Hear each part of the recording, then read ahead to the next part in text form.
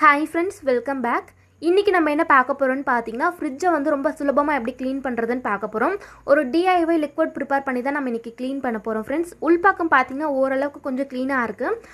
எல்லாருக்குமே இங்க க்ளீன் பண்றது ரொம்ப ஈஸியா இருக்கும். பட் டோரோட சைடுல பாத்தீங்கன்னா ஒரு ரப்பர் பீடிங் மாதிரி கொடுத்திருப்பாங்க.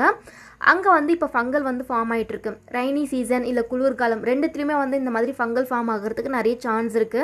இப்போ நான் மெயினா டீப் க்ளீனிங் பண்றதுக்கு ரீசனே பாத்தீங்கன்னா இத க்ளீன் பண்றதுக்காக தான். இங்கேயுமே நம்ம க்ளீனா வச்சுக்கிட்டோம் அப்படினா தான் ஃப்ரிட்ஜ் வந்து நல்லா உங்களுக்கு கரெக்டா மெயின்டைன் ஆகும். உள்ள இருக்கக்கூடிய பொருட்களும் பாத்தீங்கன்னா கரெக்டா மெயின்டைன் ஆகும். இத க்ளீன் பண்றது கொஞ்சம் கஷ்டம் தான். பட் நம்ம இன்னைக்கு யூஸ் பண்ணக்கூடிய மெத்தட்ல பாத்தீங்கன்னா க்ளீன் பண்ணும்போது சுலபமா க்ளீன் பண்ணி முடிச்சிடலாம். இப்போ இத தான் நான் உங்களுக்கு எல்லாத்தையுமே க்ளீன் பண்ணி காட்ட போறேன். வாங்க வீடியோக்குள்ள போலாம். இப்போ ஃப்ரிட்ஜை க்ளீன் பண்ணுறதுக்கு ஒரு DIY லிக்விட் ப்ரிப்பேர் பண்ணிக்கலாம். அதுக்கு ஒரு பெரிய பாத்திரத்தில் 1 கப் அளவுக்கு தண்ணி எடுத்திருக்கேன். கூடவே 2 டீஸ்பூன் அளவுக்கு வினிகர், 2 டீஸ்பூன் அளவுக்கு பேக்கிங் சோடா சேர்த்துருக்கேன். நான் இன்னைக்கு பெப்பர்மெண்ட் எசென்ஷியல் ஆயில் சேர்த்துக்க போகிறேன். ஒரு 3 ட்ராப்ஸ் போல் சேர்த்துக்கலாம். இது வந்து பார்த்தீங்கன்னா பூஞ்சை, பூச்சி இல்லை பேட் ஸ்மெல் ஏதாவது இருந்துச்சுன்னா அதை வந்து ப்ரிவென்ட் பண்ணி இனிமேல் வராமல் மெயின்டைன் பண்ணுறதுக்கு ஹெல்ப் பண்ணும். அதுக்காக இருந்தால் ஆட் பண்ணிக்கோங்க, இல்லைன்னா பரவாயில்ல. லாஸ்ட்டாக இதில் வந்து 1/2 லெமனையும் 1 டேபிள் ஸ்பூன் அளவுக்கு சால்ட் சேர்த்து நல்லா மிக்ஸ் பண்ணி வச்சுக்கோங்க. இப்போ நம்மளுடைய லிக்விட் ப்ரிப்பேர் பண்ணியாச்சும் க்ளீன் பண்ண ஸ்டார்ட் பண்ணலாம். ஃபர்ஸ்ட் நம்ம ஃப்ரிட்ஜுல தான் க்ளீன் பண்ண போகிறோம். உள்ளே இருக்கக்கூடிய ட்ரேலாம் நான் எடுத்து க்ளீன் பண்ணிட்டேன். எப்போவுமே நம்ம க்ளீன் பண்ண ஸ்டார்ட் பண்ணும்போது ஈரமாக இருக்க துணியை வந்து டைரெக்டாக போட்டு க்ளீன் பண்ணக்கூடாது.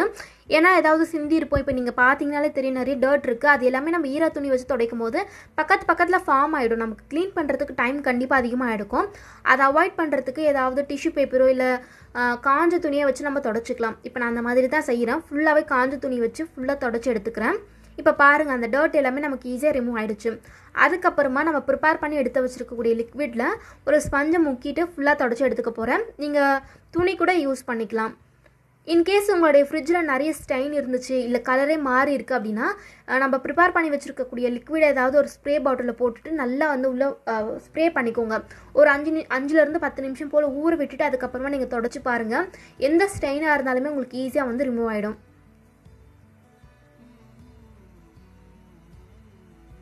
இப்போ பார்த்தீங்கன்னா மேலே ஒரு கப்பில் தண்ணி வச்சுருக்கேன். ஏன்னா நம்ம லிக்விடில் வந்து திரும்பவும் அந்த ஸ்பஞ்சை முக்கும் போது அழுக்கு எல்லாமே அதிலே ஃபார்ம் ஆகும். அதுக்காக நான் தனியாக ஒரு ட்ரேயில் தண்ணி வச்சுருக்கேன் அதில் வந்து க்ளீன் பண்ணுறதுக்கு.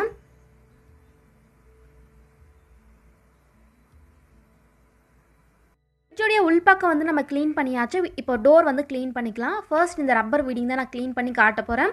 இதுக்கு நம்ம 2 ஸ்டெப் ஃபாலோ பண்ண போகிறோம். ஃபர்ஸ்ட்டுக்கு என்ன யூஸ் பண்ணுறோன்னு பார்த்தீங்கன்னா பேஸ்ட்டு தான். ஜெல் பேஸ்ட் மட்டும் யூஸ் பண்ணாதீங்க, மற்ற எந்த பேஸ்ட் வேணாலும் நீங்கள் யூஸ் பண்ணிக்கலாம். பேஸ்ட் யூஸ் பண்ணி பழைய ப்ரஷ் வச்சு நல்லா வந்து ஸ்க்ரப் பண்ணிக்கோங்க. நம்ம ப்ரிப்பேர் பண்ணி வச்சுருக்கக்கூடிய லிக்விடில் டிப் பண்ணி நல்லா வந்து ஸ்க்ரப் பண்ணுங்கள். 2 நிமிஷம் போல் இந்த மாதிரி நீங்கள் தேய்க்கும் போது ஓரளவுக்கு உங்களுக்கு வந்து அந்த பூஞ்சியோ இல்லை வேறு ஏதாவது டர்ட் ஃபார்ம் ஆகிருந்துச்சுன்னா எல்லாமே உங்களுக்கு கிளியர் ஆகிடும். என்னோட ஃப்ரிட்ஜில் வந்து மேலே மட்டும் இந்த மாதிரி ஃபார்ம் ஆகிருக்கு. ஒரு சில ஃப்ரிட்ஜில் வந்து சைடில் கூட ஃபார்ம் ஆகிருக்கலாம்.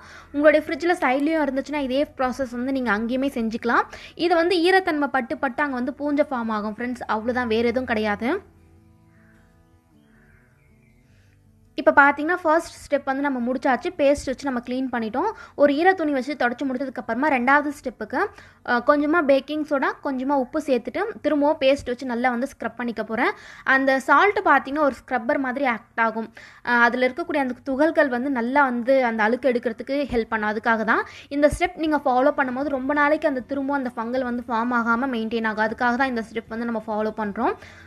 இப்போ ஃபுல்லாக அந்த மாதிரி தேய்ச்சி முடிச்சதுக்கப்புறமா உள்பக்கமாக நம்மளால் ப்ரஷ் வச்சு தேய்க்க முடியாது இல்லையா, அதுக்கு வந்து ஒரு காதுக்கு யூஸ் பண்ணுற அந்த பட்ஸ் வச்சு ஃபுல்லாக வந்து க்ளீன் பண்ணிக்கிறேன். அவ்வளோதான் ஃப்ரெண்ட்ஸ், இப்போ எல்லாமே க்ளீன் பண்ணியாச்சு. ஈர துணி வச்சு தொடச்சிக்கலாம். ஃப்ரிட்ஜு ஃபுல்லாகவே லாஸ்ட்டாக 1 டைம் வந்து ஈர துணி வச்சு தொடச்சிக்கோங்க. ஃபுல்லாக தொடச்சி முடிச்சதுக்கப்புறமா இது போல் தான் இருக்குது. நான் டோர் வந்து மேலே மட்டும் காமிச்சேன். உள்ளவும் பார்த்தீங்கன்னா அந்த லிக்விட் வச்சு தான் நான் நார்மலாக தான் க்ளீன் பண்ணேன். ஸோ அதை வந்து நான் கட் பண்ணிட்டேன். இப்போ பாருங்கள், உங்களுக்கே நல்லா டிஃப்ரென்ஸ் தெரியும். உள்ளே வந்து ஓரளவுக்கு நான் எப்போவுமே க்ளீனாக தான் மெயின்டைன் பண்ணுவேன். இந்த ஃப்ரிட்ஜ் வந்து புது ஃப்ரிட்ஜ்லாம் கிடையாது ஃப்ரெண்ட்ஸ். கிட்டத்தட்ட ஒரு 12லேருந்து 13 வருஷம் ஆகியிருக்கும் இது வாங்கி. மாதத்தில் ஒரு முறை பார்த்தீங்கன்னா இந்த மாதிரி டீப் க்ளீனிங் செய்வேன். வாரத்தில் ஒரு முறை வந்து எங்கேயாச்சும் அந்த ஏதாவது நம்ம சிந்திருப்போம் பார்த்தீங்களா, அதெல்லாம் க்ளீன் பண்ணிவிடுவேன். அவ்வளோதான். இந்த ஸ்டெப்ஸை நீங்கள் ஃபாலோ பண்ணும்போது ஃப்ரிட்ஜோடைய உள்ளே இருக்கக்கூடிய பார்ட்ஸ்லாம் கலர் மாறாமல் இதே போல் ஒயிட்டாகவே உங்களுக்கு மெயின்டைன் ஆகும். ரொம்ப எஃபெக்டிவாகவும் ஒர்க் ஆகும். இப்போ உங்களுக்கே நல்லா டிஃப்ரென்ஸ் தெரியும் அப்படின்னு நினைக்கிறேன். சைடில் ஏதாவது பிக்சர் கூட அட்டாச் பண்ணுறேன் பாருங்கள். இந்த மெத்தட் நம்ம ஃபாலோ பண்ணி க்ளீன் பண்ணும்போது டீப் க்ளீனிங்காக வந்து ஒரு 10லேருந்து 15 நிமிஷத்துக்குள்ளே நம்ம செஞ்சு முடிச்சிடலாம். மேக்ஸிமம் ஒரு 10 நிமிஷத்துக்குள்ளே நம்ம க்ளீன் பண்ணிடலாம். நம்ம யூஸ் பண்ணக்கூடிய மெத்தட்ஸ் பார்த்திங்கன்னா அவ்வளோ எஃபெக்டிவாக ஒர்க் ஆகும். நம்ம இன்றைக்கி 2 DIY மெத்தட் பார்த்தோம். ஒன்று வந்து பார்த்திங்கன்னா லிக்விட் ப்ரிப்பேர் பண்ணி உள்பக்கமாக ஃபுல்லாக வந்து நம்ம தொடச்சி முடிச்சிட்டோம். சைடில் இருக்கக்கூடிய அந்த ஃபங்கல்ஸ் அந்த டர்ட்டை வந்து க்ளீன் பண்ணுறதுக்கு 2வது மெத்தட் வந்து பார்த்தோம் இல்லையா, அதுவுமே ரொம்ப சூப்பராக ஒர்க் அவுட் ஆகும். கண்டிப்பாக ட்ரை பண்ணி பாருங்கள். குயிக்காக வந்து நம்ம க்ளீன் பண்ணி முடிச்சிடலாம். அதே சமயத்தில் ரொம்ப எஃபெக்டிவாகவும் ஒர்க் ஆகும். அவ்வளோதான் ஃப்ரெண்ட்ஸ், இந்த வீடியோ உங்களுக்கு பிடிச்சிருக்கும் அப்படின்னு நினைக்கிறேன். கண்டிப்பாக ட்ரை பண்ணி பாருங்கள். இது போல் இன்னொரு வீடியோவில் பார்க்கலாம். தேங்க்யூ.